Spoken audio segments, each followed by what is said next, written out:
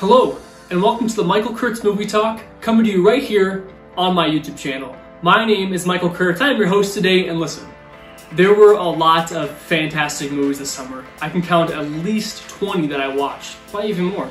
But I think that in terms of post-pandemic, this last summer is the first time that we've seen a lot of these really big films come out. So today, what I'm going to do for you is I'm going to rank my top 10 favorite films of the summer, and also my top 5 least favorite films of the summer. In honor of the last day of summer, today is the 23rd of September. It's the last day of summer. So let's get right into it. First of all, what I want to go over is what classifies as a summer movie, because I know that summer technically starts on June, 18th, 20th, whatever it is. But there are a lot of fantastic movies that came up before then. So in this video, we're going to classify a summer movie as a movie that was released between June 1st and September 22nd, which was yesterday, because no movies came out today. So it must be a feature film. It has to have been on a streaming platform, a premier streaming platform. We're talking about Disney Plus and Netflix and all sorts of good stuff. So feature film had to be in theaters or had to be on those premier streaming platforms. Now, when I talk about my favorite and least favorite movies of the year, of the summer, it's different than the best movies of the summer. And here's why. When you are ranking films and talking about subjectivity, I think that favoritism is a big part of that subjectivity. Now, when you think of it as a favorite film, you kind of put all your other opinions of the technical aspects out the door. It doesn't matter how well the makeup was or how well the story was. If it's my favorite film, it's my favorite film. It doesn't matter if I like the story was brilliant or terrible. It doesn't matter anything about that. We're talking about best films, and that does come into play. Because if we're talking about best films, Oppenheimer gets it, obviously. It is the best technical film of the summer. But we're not doing best films, we're doing of my personal favorite films. And I think when you're talking about best and favorite films, neither one is the correct way to rank movies. It's just the one we're doing today is favoritism. If you liked a movie that I didn't like, that I'm happy for you that you liked that. I wish it worked for me. And if I liked a movie that you didn't like, well, it's too bad. I wish you liked it. Neither way is wrong. So we're gonna get right into it, starting with some honorable mentions. These honorable mentions, I'm just gonna go over really quickly. Didn't make it to my top 10. and explain why they are an honorable mention really quickly. I have 3 honorable mentions that deserve to be in the top 10 but aren't. One of them is Talk to Me, that was distributed by A24. That was also directed by Danny and Michael Filippo. And this one is in my honorable mentions because of the great twist at the end and suspense. Never quite seen a horror movie that had a twist like that at the end. Elemental is also another one, directed by Peter Sohn, distributed by Walt Disney Pictures. This one is in my honorable mentions because it has great heart and genuine relationships that I honestly didn't expect from a Pixar movie that looked like Elemental. Another one is Gran Turismo, directed by Neil Blomkamp, distributed by Sony Pictures. This one is in my honorable mentions because of the great reproduction of racing anxiety. I am a runner, have a lot of history with racing. I thought that it reproduced that anxiety and thrill with racing. All right, now that we've got those 3 films out of the way, let's start in our top 10 favorite films of summer 2023. Number 10, we're gonna start out with Blue Beetle, directed by Angel Manuel Soto, distributed by Warner Brothers. Now this film, I went into it not loving the trailers. I honestly thought it was going to be another mid-2000s type of superhero movie where it was very generic. Not saying that it wasn't generic. I just thought the action might be very lackluster. It turns out it's actually adorably fun.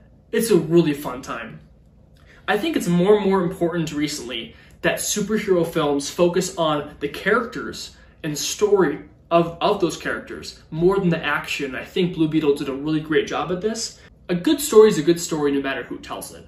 I have no Mexican heritage in my family, and this story had a lot to do with Mexican heritage. I thought it was really genuine. I loved the dynamic between all the characters. I thought it was a lot of fun, had a lot of heart, great time. It did turn into a little bit of a CGI fest towards the end, which is why it's not higher in my top 10 films, but nevertheless, it's a really great time. You should go out and see it with your friends. You will not be disappointed. All right, Going on to number 9, my top 10 favorite films, is Flamin' Hot, directed by Eva Longoria on Disney+.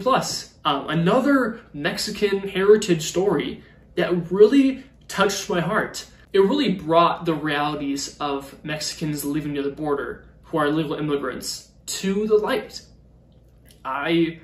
Being from Minnesota, now living in Albuquerque, I had really no idea what that might be like. I still don't.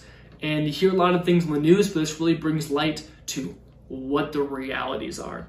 It's important for movies to have the audience sympathize and root for the main character, which is this movie completely did. I was always rooting for our main character, developing the Flamin' Hot Cheeto. I thought it was really well done, well made, full of heart. You should go watch this on your own time. All right, let's look at my number 8 film of the summer 2023. It's gonna be Strays, directed by Josh Greenbun, distributed by Universal Pictures.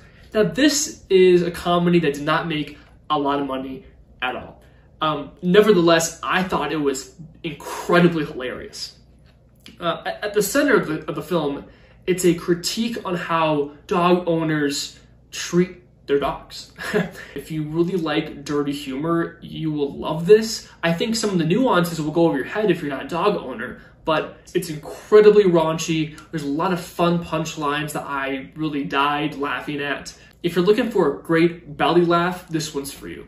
All right, let's look at my number 7 favorite movie of 2023, summer 2023. This one is No Hard Feelings, directed by Gene Subinski, distributed by Sony Pictures. Now, this one is high on my list, and I know for a fact it will not be high on many people's list. And this is one of those instances where the favorite movie comes before the best movie, at least in my ranking. This is not number 7 best film, but this is number 7 favorite film for me. I really connected with the main character Percy on a personal level. When I went to college, I was kind of sheltered. I got introduced to drinking, sex, drugs, all that stuff, and I was not prepared for being exposed to it, regardless of whether I partaked in it or not, which I didn't. But I think I was definitely not sheltered to the extent Percy was, but I could relate to him on that level, which I felt was really too personal for me. The dynamic between both Percy and Jennifer Lawrence's character was great. Jennifer Lawrence was really funny. You can expect her to continue to get jobs like this. I think that if she continues to get these comedy jobs, that she can really rock them, and she can really make a career out of these comedies. It's kind of a feel-good one that I watched on a really sad day, but nevertheless, number 7. Number 6. My number 6 top 10 is where we start getting to the best picture nominations that I believe. Number 6, we're starting out with Spider-Man Across the Spider-Verse, of course, distributed by Sony Pictures. Now, this is one of the most original comic book movies I've ever seen in my life, in a time where there's so many comic book movies. The film loosely follows a 3-act outline, but I really thought that it was more of a 2.5-act outline, and that little half act is the end, or I should say the beginning, of the Beyond the Spider-Verse movie, which I think will be really well. I think the story around the characters really came together because the connection between the characters actually mattered in this story. When they did this multiverse thing, they did something that I never thought they'd do in a movie ever. It's hard to kind of explain what they did unless you've already seen it. And some people are calling this the best comic book movie ever. I don't think it's the best comic book movie ever. I'm not even sure if it's the best comic book movie this year. But at least for me, some of the animation didn't work for me. Kind of those pastel colors, the watercolors did not work for me when they were on the screen, which is why it's not higher. Nevertheless, really great film. You should go and see it. Everyone should go see this. Also, I think this movie should get a Best Picture nomination. If it doesn't, we need to have a real talk with the Academy about this one. All right, number 5, in our top 5 now. Number 5 is the movie that took over the world, number 1 box office movie of the year. It's Barbie, directed by Greta Gerwig, distributed by Warner Brothers. What isn't there to say about Barbie? It is, the opening of the movie might be one of the best openings I've ever seen in a movie. When it was in Barbie Land, it was absolutely flawless. Everything was so overly stupid and dumb, and it worked. I was absolutely in love with Ryan Gosling's acting in the first part when they were in Barbie Land. I thought the dance number was a real highlight for me. It was incredibly entertaining, a lot of fun. The camera work was, I think, designed very carefully and meticulously, and it absolutely worked. Now, the story is quite clever. It's not a critique on men, it's a critique on how society views women. When America Ferrera's character is going on this big rant about expectations of women, she never actually mentions men. She mentions how, I guess she does mention men, but the whole rant is about how men and women and society view women unrealistically. It's not just about men, which I think was really brilliant, breaking down the gender stereotypes like that. It's not alienating men. It's really just focusing on women. And if you think that it is about men and that's bashing men, then you are insecure about your manliness. Go see this movie. You've already seen it. You should go see it a second time, maybe a fourth time if you've already seen it 3 times. All right, moving on. This one is, of course, the one that came out on the same weekend. Number 2 for R-rated box office movies. This one is Oppenheimer, directed by Christopher Nolan, distributed by Universal Pictures. Now, like I said earlier, Oppenheimer is by far the best film of 2023 on a technical standpoint. We all know they did the bomb for real. They have all these incredible actors with them. You should expect multiple Oscar nominations for this. We're talking Best Picture, Christopher Nolan for Best Director, Robert Downey Jr. for Best Supporting Actor, Emily Blunt for Best Supporting Actress. 4 guaranteed nominations. I will eat my jeans if these 4 don't get nominated for these categories. I really loved how they used practical sets all throughout the movie. They actually went to Los Alamos. I know this because my professor lives in Los Alamos. He makes documentaries there. They went to Los Alamos. Super cool. I think because of the acting performances and the technical aspects, it's by far Christopher Nolan's best film, 100%. Let's talk about the story and other aspects and why it's not one of my top 3 favorite films. I think the movie runs about 30 minutes too long. 3-hour movies aren't bad. Like Interstellar is my favorite movie. That's 3 hours long. But this one, Oppenheimer, it's basically all talking. And it's not a terrible thing. It's 3 movies in one. But towards the end, after the second act, I kept looking at my watch. Like, okay, it's only been 2 hours. I feel like we've been in this for 2.5, 2:45. There's still another hour to go. I think about 85% of the film, I was incredibly intrigued in the story. I love how Christopher Nolan set up these concepts, these ideas in the story, and then he would let them go on for a little bit, and he would always jump back to address them. They always paid off in a way, and that's what makes it really fascinating. And that was always on the edge of my seat because you never know when these aspects over here would then jump over here and being part of the story towards the end. It's also one of those movies that make you think about our place in the world, where when I left, I really felt that democracy and just living on Earth as it is incredibly fragile. It makes you think a little bit harder about how you live, where you live, and what aspects you choose to live by, what values. All right, let's move on to my top 3. Top 3 is going to be a little divisive because I bet you a lot of people don't have these 3 movies in their top 3. My number 3 is one that should have made more money, but didn't even break even, but nevertheless, incredible film. Mission Impossible: Dead Reckoning Part 1. Directed by Christopher McQuarrie, distributed by Paramount Pictures. Now, allow me to start off by saying that I've never seen a Mission Impossible movie until this one. Okay, now I'll die on the hill that Tom Cruise is an incredible movie star. Absolutely incredible. I love watching him on screen. I think he brings that movie magic that a lot of actors don't bring anymore. He's still got it. I love it. I love his charm. The story of Mission Impossible is actually fairly complex, which I quite enjoyed. I think it would have benefited them to cut down the details and the specifics of the story and just go out and do it. And just go out and do the action, which I think sounds weird because you have a 30-minute car chase scene. But there are times where you have that club scene where you have all the characters talking in this club and they're going on for 20, 30 minutes just about the AI that's trying to take over the world. And it just gets too jumbled and complicated when you start thinking about it too hard. I felt that I followed it pretty nicely, but Maybe it's because I haven't seen Mission Impossible movies before, and I don't really know all the characters' names, but it just got a little too jumbled for me personally. And I also think that even though the action was quite incredible, there were times during the car chase scene where I wish they would have done something else. It's 30 minutes long. It's a long car chase scene. At least it felt that way. I just got a little bit too much car. So the action could have been more diversified. They could have cut down on the talking. But no, it was actually incredible film. You should go see it in a big theater. It's not in theaters anymore. You should have gone to see it in a big theater if you haven't. If you haven't seen it, go download it. Go buy it off a streaming site. Go to Paramount Plus and go watch it. A lot of fun. All right, let's talk about The Flash, directed by Andy Muschietti, distributed by Warner Pictures. Let's start out by talking about Ezra Miller. Ezra Miller has done a lot of bad things, and they are a Flash.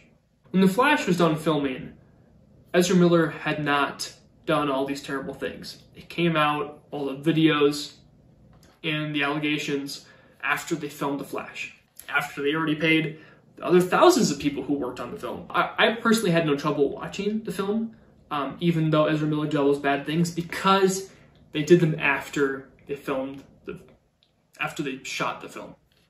Now, if Ezra Miller were to come back as Flash and film another movie, I would never watch another Flash movie ever again. I would never watch another DC movie ever again. First of all, they will not invite Ezra Miller back. Ezra Miller is done playing Flash. They're not coming back. But if they did, I would never watch another Flash movie ever again. And I don't think it was right for Ezra Miller to take away the work of all these thousands of people. I'm going to watch The Flash. I'm going to watch the incredible movie that Andy Muschietti directed and all the hard work that all these thousands of people put into this movie. All right, let's talk about the movie. I thought the trailers looked spectacular. Trailers looked phenomenal. I was happy to report the film was even better. I thought the first act when the Batman and the Flash were fighting the villains, the bank robbers in Gotham, so much fun. The CGI, I know not a lot of people enjoyed the CGI in this movie, but I thought it really worked for DC. When I think of DC movies, I think of that type of CGI. It's not as realistic as, say, a Marvel Cinematic Universe movie, but it really plays to the aesthetics that this movie was made on. The Flash is a very non-realistic character compared to a lot of the Marvel characters. It deserved to have this kind of wonky CGI. It looked really well to me. I don't know why a lot of people don't think it looked that well. I know the babies looked pretty odd, but other than that, the CGI was quite phenomenal, I thought. The idea to bring Michael Keaton back in the film, it completely fit in the story. And I really thought that the way Michael Keaton laid out the multiverse and had the explanation was something unique, and it's probably the best explanation of the multiverse I've ever heard in a movie. Andy Muschietti did a great job. I cannot wait to see what he does with Brave and the Bold coming up, James Gunn's cinematic universe coming up. It's going to be great. I really love The Flash. I know a lot of you do not. But it's a fantastic movie. It's an A- movie. Let's move on to the only movie that I gave an A to, a movie that a lot of you probably have never heard of. This one is called Bottoms. It was directed by Emma Sligman. It was produced or distributed by MGM. And this film fucking rules. It does. In every way imaginable. From the moment we're introduced to the characters, I instantly fell in love with every personality and relationship. I desperately wanted to be friends with every single character in this movie. That's how true I felt that they were. It's an outrageously wild and entertaining time. And as the film progresses, you continue to ask yourself, where are they going to go next? And you're never prepared for exactly where they're going to go. So this movie, in case you don't know, is a satirical critique on high school. These two lesbians want to start a fight club to have sex with cheerleaders, which sounds outrageous. I thought it was a really great satirical critique of lesbians in high school. And you might ask yourself, well, Michael, how would you know you're not a lesbian? You're a man. You're a straight man. I understand that. I've had multiple best friends who are lesbians who've told me about their experience in high school. And also just like their mannerisms were very similar, which I thought was really fun. It matched the experience with me hanging out with those best friends. Based on that, Movies are experiential events, as I've said, and the way they connect with us elevate movies. This completely elevated my experience so much. The relationships were genuine, they were true, had a whole lot of fun. You should go see this. It's outrageously funny and wild. You'll never guess where they go in this movie. It's great. Go watch it. That is going to wrap up my top 10 list of the summer of 2023 for films. Did you agree with me? What ones did you not agree with me with?